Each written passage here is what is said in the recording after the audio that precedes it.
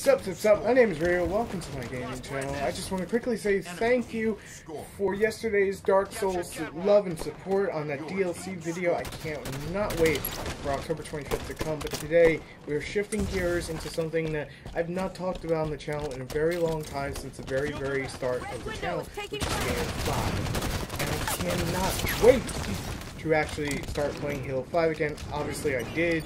And you're looking at the footage, well, we talk about Anvil's Legacy coming September the 8th. I think it's September the 8th or September the 9th. It's September the 8th. So, this is the September update of Halo 5, completely free DLC. Thank you, Microsoft. Thank you, 343, for leading the industry in the proper direction and not charging us for goddamn microtransactions. Because you can actually get the rec packs in-game just like Overwatch's loot boxes. Just saying. And if you want to support them, you obviously can. September is going to be a pretty, I'm just going to read off the article to you guys. September is going to be a pretty busy and very exciting month for Halo fans, with some awesome new experiences heading your way on multiple fronts. From beginning the craze of creativity of Forge to Windows 10 PCs, and to releasing more exciting new free content for Halo 5 Guardians on the Xbox One. You know what I love? Even though Overwatch has a big share of the FPS market right now, is that 343 still supporting Halo 5. Kudos, you learn from your mistakes in the Master Chief Collection. I just wanted to say that, being completely honest, moving forward. To a brand new Halo 10 PC Halo app. Basically, you can work on Forge maps on your Windows 10 PC. Me personally, I don't like Windows 10, so I probably won't dive into this, but I'll dive definitely into the DLC that's coming in game, because I love me some Halo 5. I just lost my place. Halo fans are going to have some new shiny toys to get their virtual hands-on come September the 8th. Back in May, we announced that Halo 5 Forge was coming to Windows 10 PC and 343 Industries alongside with our friends at Skybox Labs. They're the guys who do the maps, trust me, they do a good job. Are proud to help usher in brand new era for a healthy and inclusive community, giving Halo 5 Guardians entire Forge level of creation experience on Windows 10 PCs. Now, we knew something like this was going to happen because Microsoft is pushing a lot of their stuff onto PC. Hell, even Sony's doing it with the PS4. I'm okay with it. I'm just kind of meh. I just recently got into gaming on my rig, so it's kind of one of those things that works in the end for me, and I can enjoy it. I don't really care what system it's on. So basically, along with a host of awesome new features, this is for the Forge side of things, including mouse and keyboard support, which is great. When you're editing those Forge maps, it's extremely hard to do it on a controller. The people who do it on a controller, goddamn thank you for doing such an amazing job on those Forge maps that you do. I do half-ass, like multi-tiers WWE wrestling ring fucking creations from hell, but you guys do some amazing shit, needless to say, so I can't wait to see what people are able to do on Windows 10. It's insane.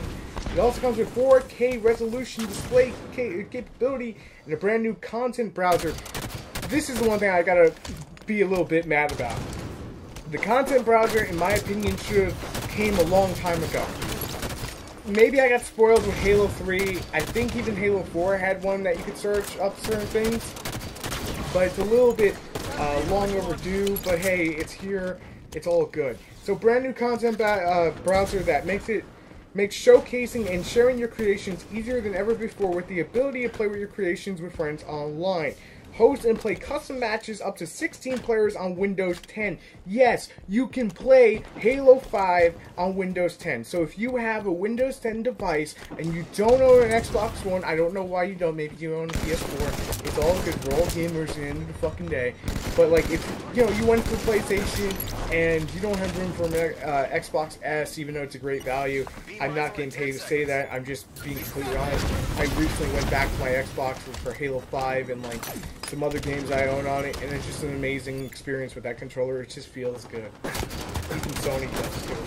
But up to 16 players on Windows 10, and share your games with the community for play in Halo 5 Guardians on Xbox One. So a little bit of cross-platforming there to some degree. Whether customizing existing creations or inventing brand new ones, Halo 5 Forge on Windows 10 opens the floodgates to incredible new possibilities in Halo 5 Guardians and Beyond. I think it's really cool if they're implementing it, and I can't wait to see exactly how it goes. But this is where the meat comes in, at least for me, because I'm a console peasant playing Halo 5 on my console because I don't like Windows 10 in the way it interacts with a lot of my recording stuff and a lot of the stuff I daily, day-to-day use. Doesn't always want to work nicely for me. So launching alongside with Halo 5 Forge on September the 8th will be the 9th free content release for Halo 5. So this is the 9th DLC for Halo 5. That's insane. I can't wait to see how many more they actually do. Which is called Anvil's Legacy, which includes 7 new exciting new additions on several fronts. From new toys to play with and new places to use them, new ways to share the experience and creations. But here's the thing. My favorite map in Halo 4, they took it, they remastered it, and they put it on San Helios. The arena map and the Warzone map are both San Helios based maps. They are absolutely gorgeous. Hopefully I could share some screenshots with you guys. I don't even think they released a trailer because I believe the trailer's coming out Friday. So if the trailer comes out, then obviously I'll probably try to do something with it then. Tomorrow, because I'm actually recording this a day early.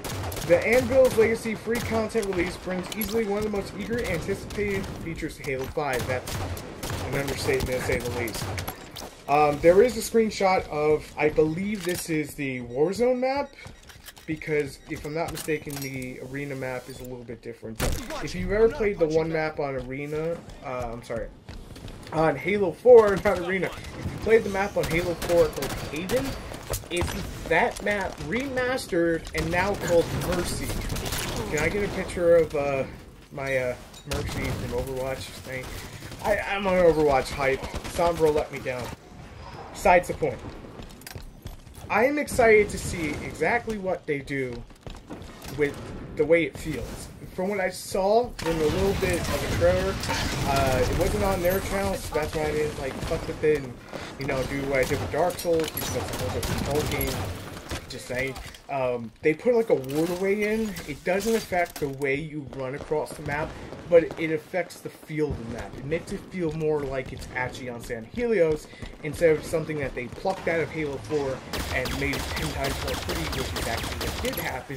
It actually feels like an organic piece of San Helios brought to life, and for me, I'm uber fucking excited to see exactly how that's all going to fit together into this map, and that just, it drives me nuts, needless to say.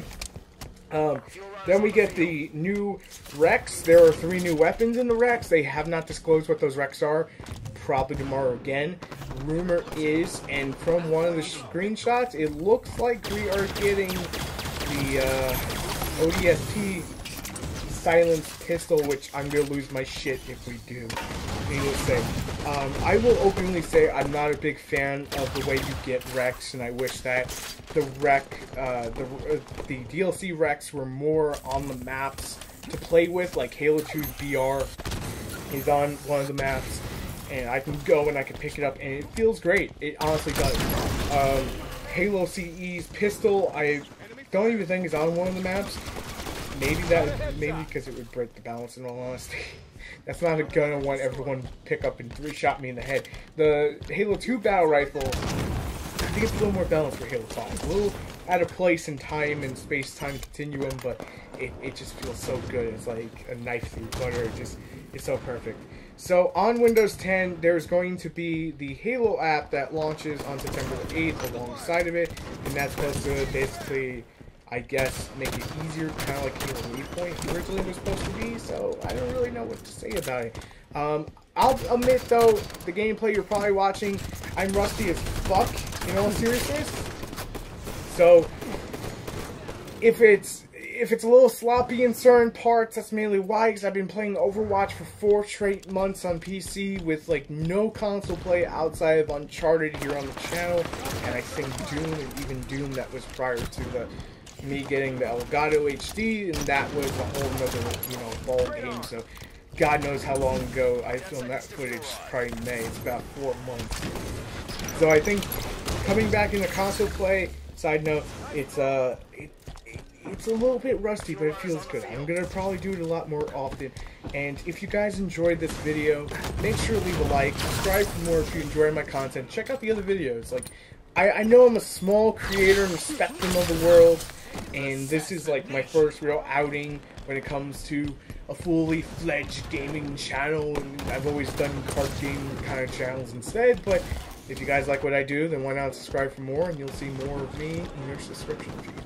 I'm RyuAvalon for RyuAvalonGaming. Thank you so much for tuning in as always, and I will see you guys hopefully in the next video, which is probably going to be an Overwatch video. Peace. Assassination. 1, 2, 3,